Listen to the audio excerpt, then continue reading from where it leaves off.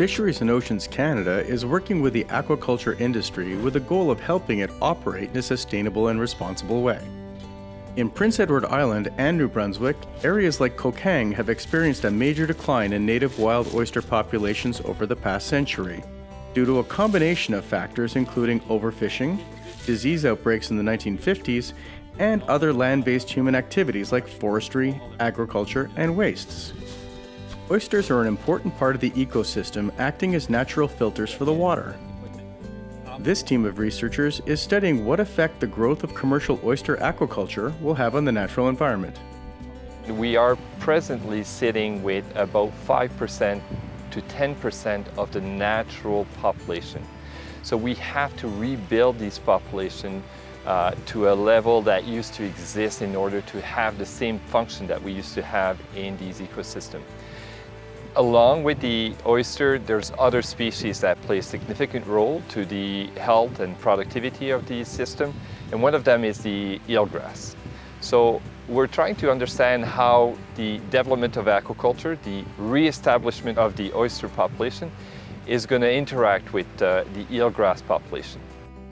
Eelgrass has, for estuary, especially along the eastern Canada coast there, is a good habitat for a lot of fish, and it provides shelters, feeding grounds, rearing ground.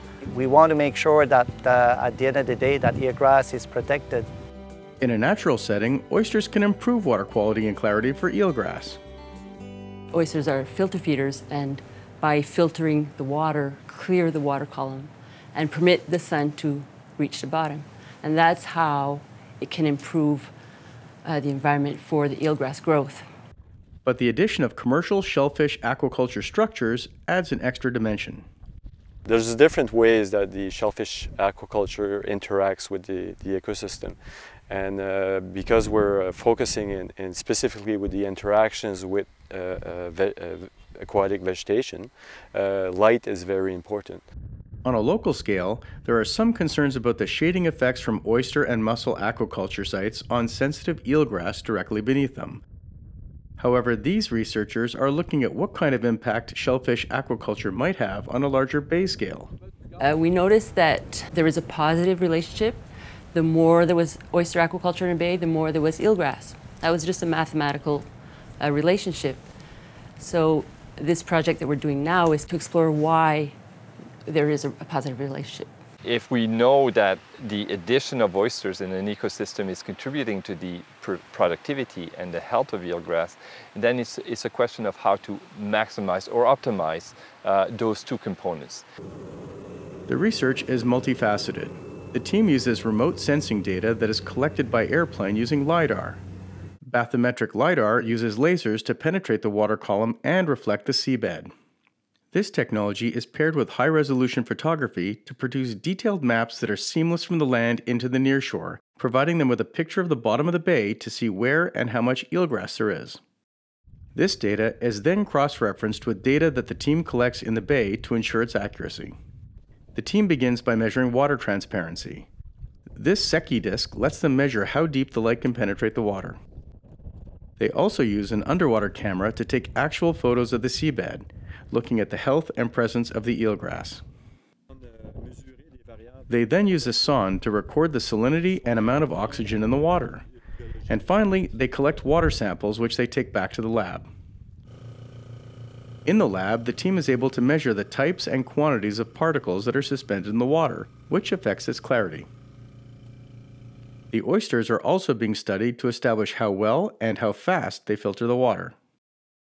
All of the data that they collect is then used to build a computer model that allows the team to forecast what effects this type of aquaculture might have when deployed on different scales and in different locations.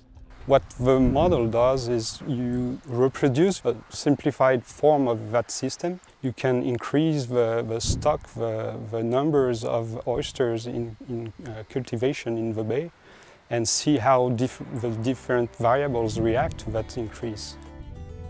Not all locations are suitable for aquaculture sites, so these scenarios help with decisions about future sites in a strategic way that will protect and enhance interactions with eelgrass. We're trying to make sure that we're gaining the function of filtering animals back into these coastal ecosystem, and aquaculture is definitely bringing that back at a profit.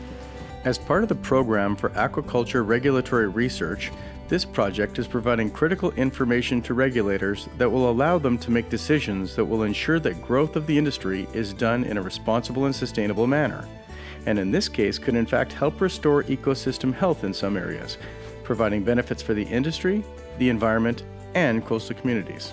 We hope that with time that we'll be able to maybe get some more square footage on the water to try to come a little bit bigger and create some more jobs.